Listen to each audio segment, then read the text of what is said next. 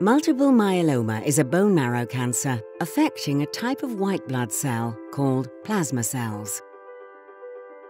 One avenue for treatment is a class of drugs called IMiD drugs, which includes thalidomide, lenalidomide, and pomalidomide. However, all patients eventually become resistant to these drugs, contributing to the incurable nature of the cancer. Research has been conducted to understand this drug resistance so that clinicians can develop tailored precision treatment for each individual with multiple myeloma.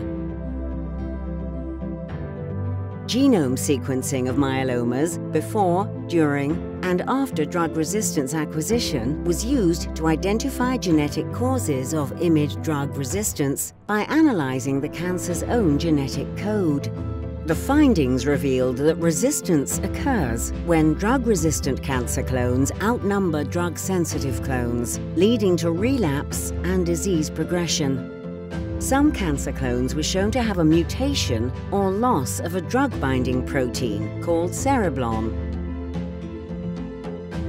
Reduction of this protein means IMiD drugs are unable to kill these clones, making them drug-resistant. And as the disease progresses, these resistant clones are able to win out over drug-sensitive clones through clonal evolution.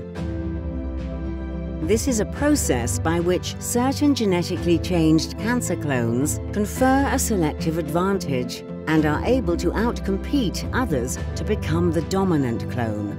This leads to the patient's myeloma becoming resistant to the drug, resulting in poorer clinical outcomes.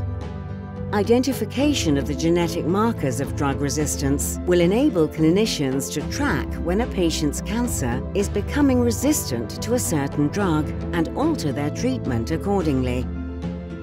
This will guide clinicians to find the best course of precision treatment for individuals, resulting in better clinical outcomes.